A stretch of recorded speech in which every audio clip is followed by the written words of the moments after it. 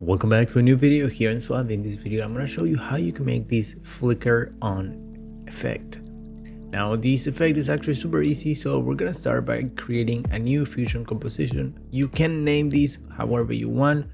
Once you're inside Fusion, the first thing we're going to do is we're going to add a background here, and you can actually leave these or choose the colors that you want already, or you can make these transparent so that you can put these over some other type of footage later on in your editing page, but this is up to you. Now it's super easy, so we're gonna add a text effect here and we're gonna connect these to our background. Now in here we're gonna write the text that we want, so in this case we're gonna write text on, I guess, and you can do all the customizations of the font and stuff like that you want. It's really up to you. And then we're gonna go to the shading section here. We're gonna press where it says 1. We're gonna add a second element.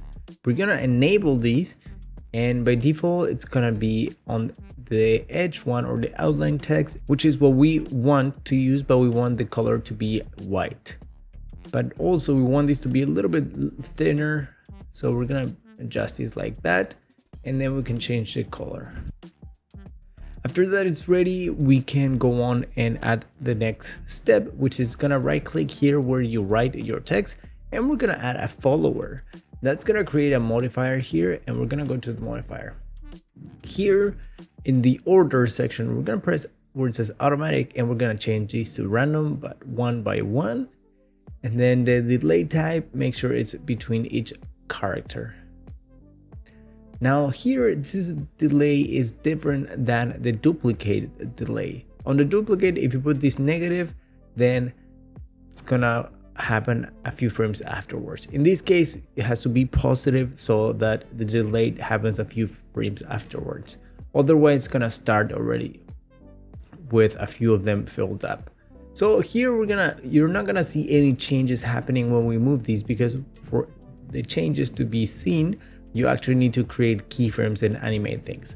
So we're gonna create a key. We're gonna set this opacity to 0, and you will see it disappear now. Then we're gonna go to 10, and then we can put this 1. Now you can already see here that not all of them are on at the same time because of the delay effect, like that. Now this is a little bit too slow, and let me show you the timing stuff. If you put -2, you will see that it already shows up at the first frame with a bunch of them filled up. So we don't want that. We're gonna leave this at 2.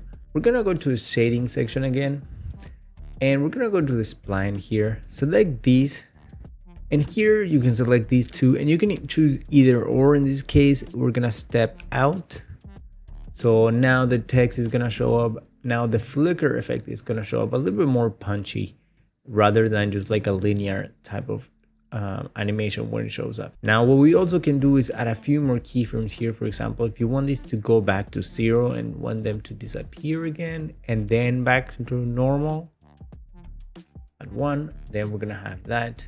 Now if you want to loop these, all you have to do is select these like that, and then we're gonna press the set loop option, and then this will continue to do that animation all the time until the Fusion composition ends. In this case, I don't want this to loop, so we're gonna go let it be a few frames, and then we can create the outro animation, which is gonna be creating an opacity key from here again, and we're gonna bring this down to 0. And similar to the first one that we did, we're gonna click step in or step out. Again, this is optional. You can leave these, you can press F if you want. It's just gonna be a little bit different. It's really up to you and what you like and the style that you like. In that case, I'm gonna leave it like that, and so it's a little bit different. And the last touch that we can do is go to the settings here and go to the motion blur section and add a little bit of motion blur. Now it seems to be that it seems that a big storm is coming my way right now, so I better get done with this video. And that is actually pretty much how you would add this flicker on effect. You can play around and add more things, but this is how you can do that. Oh, and one last thing is we're gonna add a soft glow effect, and then we can increase the gain a little bit and increase the glow size. So now it looks more like a sort of like a neon sign. And that is how you can do this quick flicker text effect. Hopefully you can use these on some of your projects and that you find this video helpful, and I will see you in the next video here in SUALVI. Bye.